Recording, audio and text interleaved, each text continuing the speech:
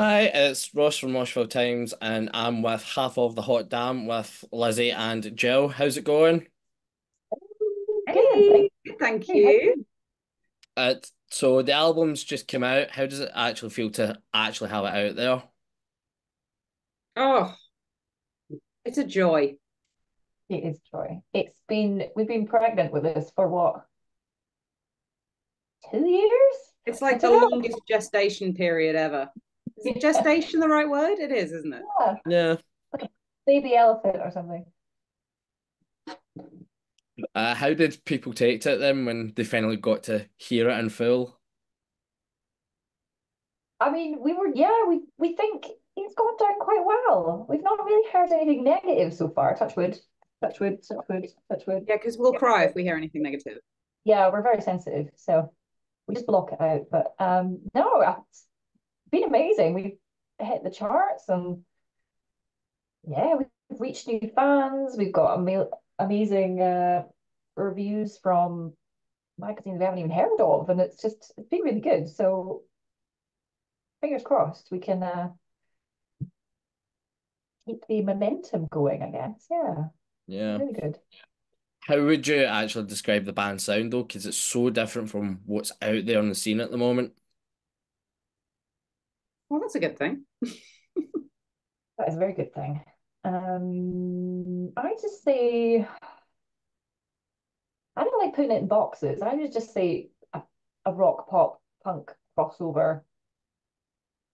Do you You know all bang, when all bang. people Sorry, go. sorry, no, when people ask me, I just say it's everyone's guilty pleasure. That's the genre. It's everyone's guilty pleasure. Yeah, we deliberately tried to mix it up a bit because we just didn't want to do. I just didn't want to do another rock album, just specifically rock. Sometimes you just get a bit bored.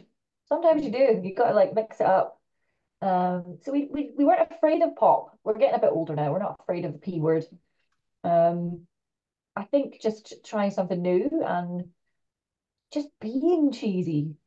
Just doing it because the songs that are played on the radio, the ones that you know all the words to, are always the cheese. It's always the cheese songs, and we just want to, I don't know, be that guilty pleasure, basically. Yeah, that's a good description, Lizzie.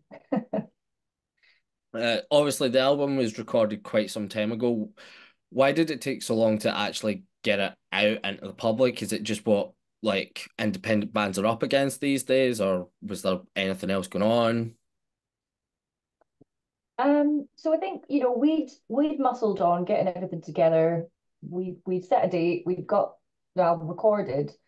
And when we were sort of fishing around for labels, there was a specific one that was like, we want to do this, we want to take this on, but you got to wait till we get things in place. So it was that basically. There was no, yeah, we were told to wait and so that they could do a proper campaign, they could do a proper pre-launch campaign, we could get a team together, we could do it properly rather than just shoving it out to nobody. And I'm glad we waited because it's done really well. So yeah, sometimes you just got to sit on it. So yeah, sad but true. Good things come Anyone, to those who wait. yeah. Mhm. Anyone that's seen you know that it's all about like bright and loud colors. Obviously, there's unicorns on stage, etc. Has there been any ideas that the band has came up with and you've went, hang on, that's actually a step too far? Well, all of those seem to be the ones that do the best, like the tie-dye t-shirts Yeah. and the unicorns on stage. All the ideas that we seem to think are just pushing it a little bit too far seem to be the ones that work the best. So I Yeah. guess no. Even the merch song, I was a bit like, are people gonna get there? Let's just try it. And they loved it. So Mm. I think the no-no was the polyester suits because they were too hot. They were Mm. Mm. too warm. We couldn't breathe. We were melting under the stage lights. I mean, we had them for a couple of months and it was like, nah, too hot, too warm, too ridiculous, Too too sweaty. Mm. sweaty. Yeah. that was a no-no. But I don't know. I think if someone has a ridiculous idea, we do think, let's try it. Let's try it. Try everything. Why not? If it works, it works. If it doesn't, it doesn't. Yeah. Sticky Clubs is the last track on the album, and it's not quite as upbeat as the rest of the songs on the album. Why put it at the end of the album? I think it's got the outro that just winds it down, and it's got the sort of the soundscape noises at the end, which really just, I think, just beautifully tails it off into the abyss, which I think is a nice wind down for people who have just been like slamming sugar for the past, 40 minutes. I think it's a nice, okay, get back to your regular life. It's a little bit of a come down, I think, but a nice slow release. Yeah, I don't know. I think it just felt like a closer to me. I think everyone agreed. Yeah, It's pretty epic as well. It's like, I think it's like our answer to November Rain. yeah. Ballad, big banging ballad.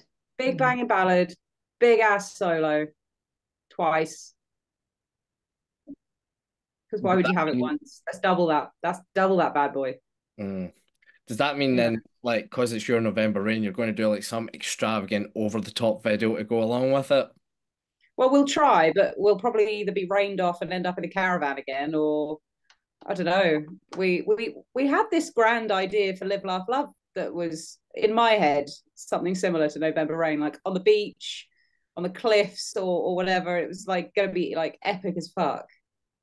And then it rained. We were like, oh shit, we're in a caravan then. And it was great. And then, every time we try and do something serious, we get thwarted and it ends up being really silly. So why fight it? Embrace the silliness. I think, I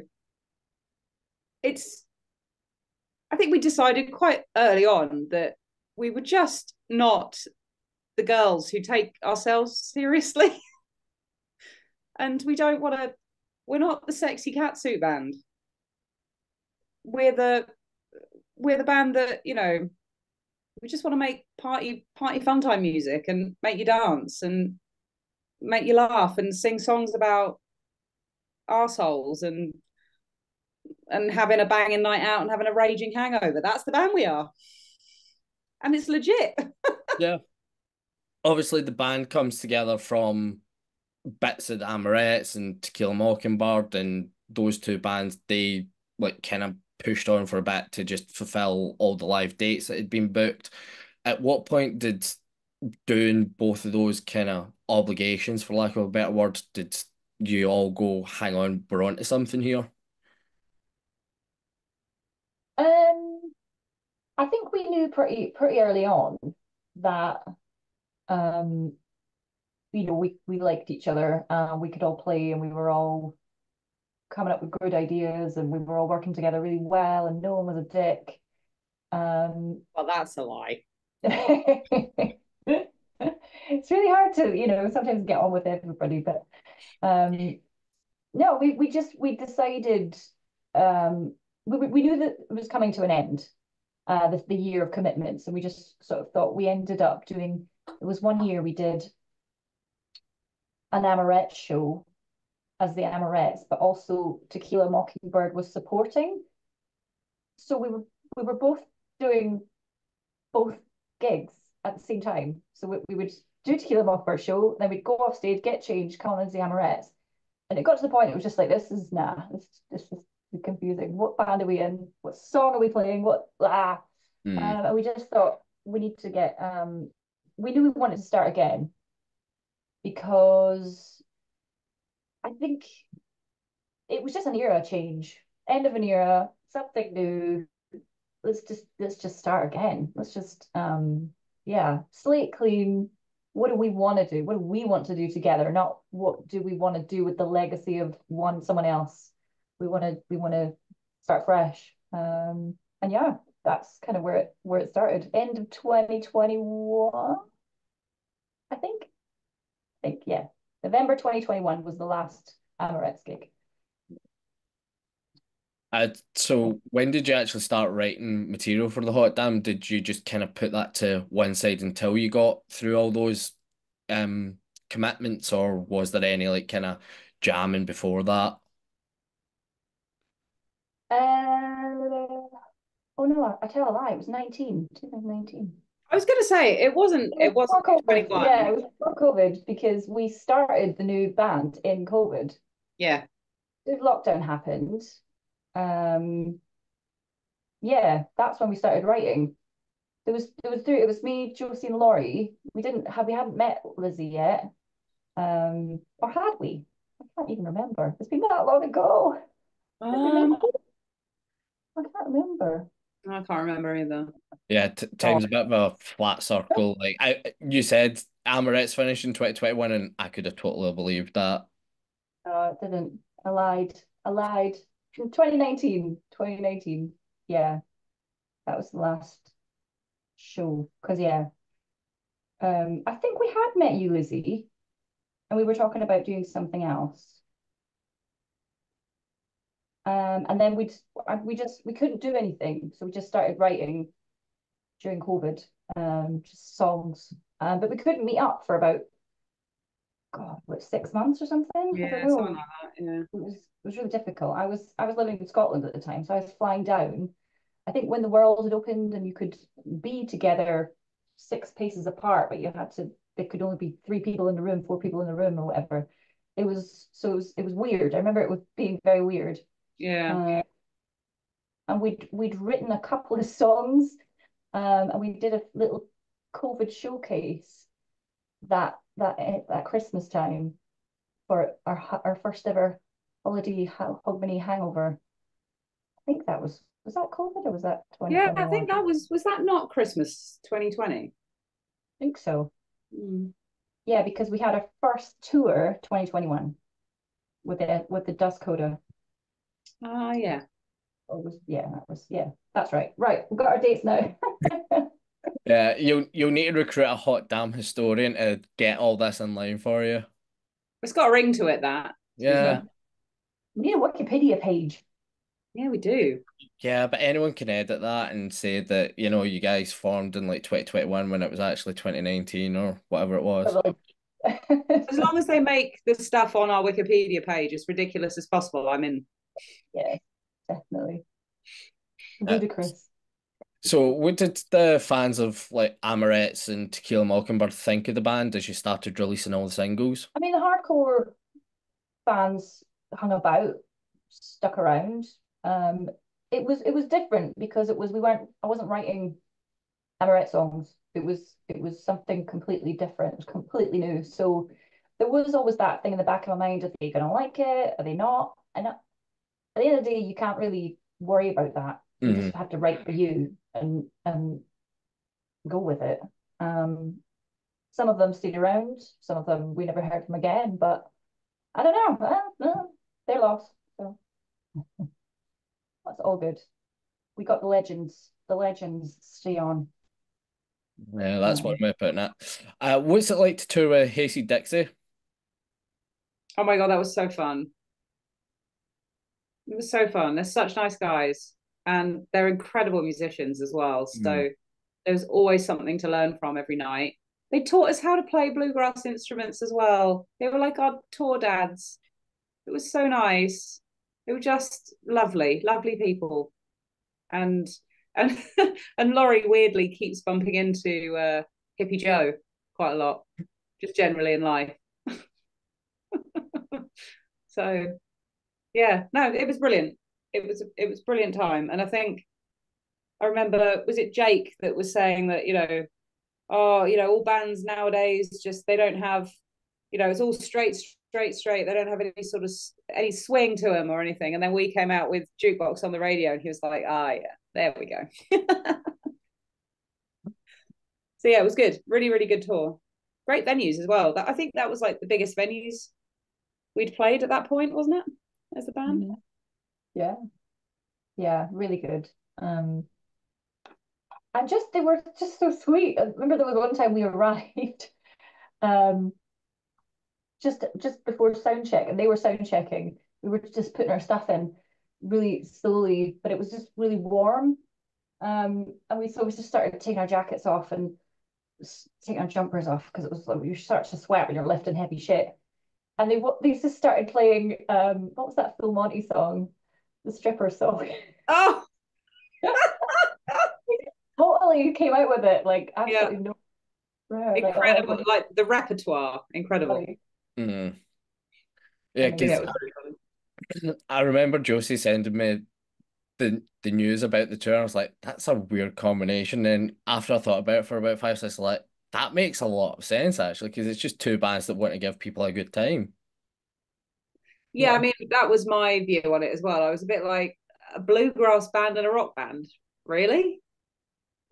But again, when we did the tour, we were like, oh, yeah, okay, yeah, Mm. this makes sense. Yeah, because like I'll go see them anytime they're coming through, sort of thing. So getting to see both bands together was brilliant. Anyway, between obviously that tour, Black Spiders and Fozzy, like all those bands are just out to have a good time, make people have a good time. Oh, like, do you approach those kind of tours differently? Because obviously Black Spiders and Fozzy, they are quite heavy and it's like, spit and sweat and like hairy hard rock sort of thing. Do you go about it any differently? No. Always you always think, oh, we better play, you know, the heavier songs for this specific audience, or we better do this, we better think about this, but we don't. You do, so it does cross your mind, but I think we just are us. We don't really pander or cater to them because you can't just, you're not always going to be. We only have kind of two heavy songs in the set. We don't. It's a mixture of, we may mix it up some nights, but yeah, I think you just have to be you. People have to like you for you. You can't sort of pretend to be like someone else. But we're obviously incredibly different anyway, so there's no pulling any wool over anyone's eyes. There's no Hmm. hiding. You just got to put your best foot forward all the time and be better than your last show. So, and I think we try, we work on it, we do new stuff, we try new stuff. Um, yeah, just got to keep bashing at it. And who else would you like to tour with? Um, Cilla Black, she's a so, queen. yeah, God bless her. yeah.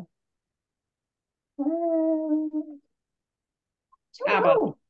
ABBA, anybody. God, I think we could kind of cross over quite a lot. We've Spice Hmm. got a Girls. punk audience, we've got a pop audience, we've got a rock audience, we've got a metal audience. I think we're kind of lucky in that respect. We could slot in, a lot of different sets. But, I don't know. We were talking about feeder on the bus last time, uh, last week. That would be a cool show. Just I don't know, some 90s bangers, some 80s bangers, some Ash, we were saying as well. That'd be cool. Ash. Ash. Oh yeah, totally. I need to phone town. I'll do it now. Uh, Band's also been out to Europe. What's the difference between playing Europe and the UK? Well, they give you some level of hospitality, which is nice. Yeah, I mean, I think touring at our level, it's no secret that sometimes we end up changing in a toilet, and literally a toilet, and other times we end up in a ballroom in Portsmouth. Um, so I think certainly for me, touring in Europe has always been about the fact that they care, they look after you a lot better. There's that gig in Cinna Rocks we did. There was a full like catering catering place with hot food that was just like constantly going throughout the day. There was, you know, like a cheese and meat platter in our dressing room. They just, I think they just, the level of hospitality is much better in Europe. And also, I think, certainly in Germany, they just love rock music, you know? They love rock, they love metal, they're always up for it. They're not quite as, I think, reserved perhaps as a British crowd can be sometimes. Yeah, that would be my take home. I agree. I've done Europe quite a lot in the past, and yeah, it's up there. Not just the festivals, but the gigs as well. They go to town on your rider. It's really, you know, get you gifts and everything like that. It's really quite sweet. And yeah. Apart from, I don't know, apart from that, I think the fans are the same though. They're just keen and lovely and yeah, mental. It's all good. Does the band have any pre-show rituals?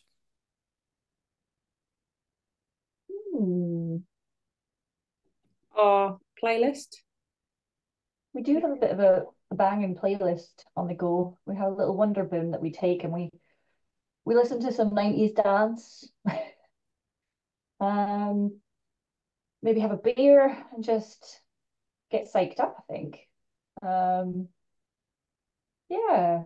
Nothing's too fancy. Just get a bit of makeup on and get in the vibe.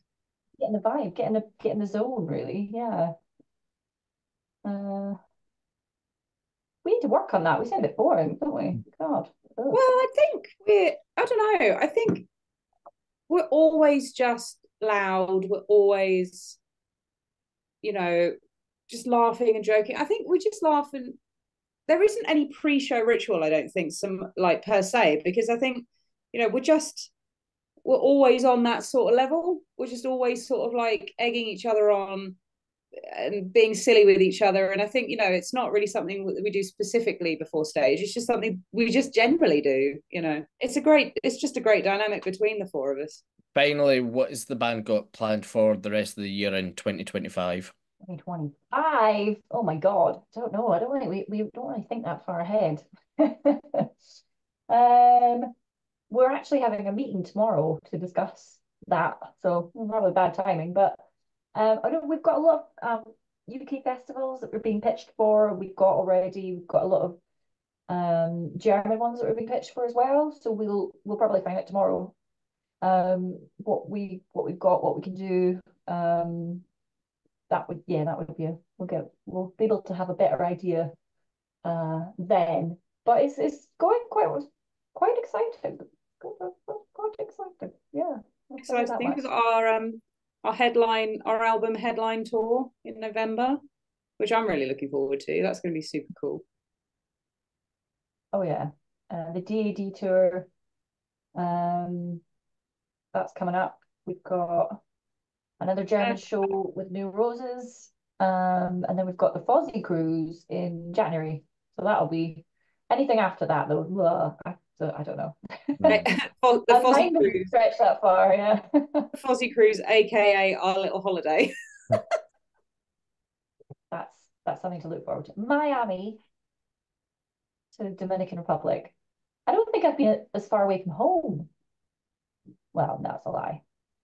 But it's exciting. Bikinis in January. Mm-hmm. Yeah. Yeah. Start going to the gym. Yeah. Yeah, buddy. Buddy. And Saturday as well, you've got These Wicked Rivers at KK's. Yes. Oh, yeah, of course we do. Yeah. Of course we do. I nearly forgot. We do. It's because we're only on Tuesday, that's why. Yeah. Yeah, we've got their 10th birthday party. Who'd have thought they were 10? They look much older than 10, don't they? Yeah.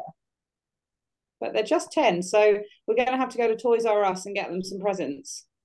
I was saying to Josie, we should we should dress up like lamps and like creep on stage And hide. and then dance. We should. Oh my God, we should. Just I'm don't know if so we get in. that. They'll either love it or they'll die. Well, I'm coming to that show, so if it doesn't happen, I'll be very disappointed. Oh no. We've got to do it now.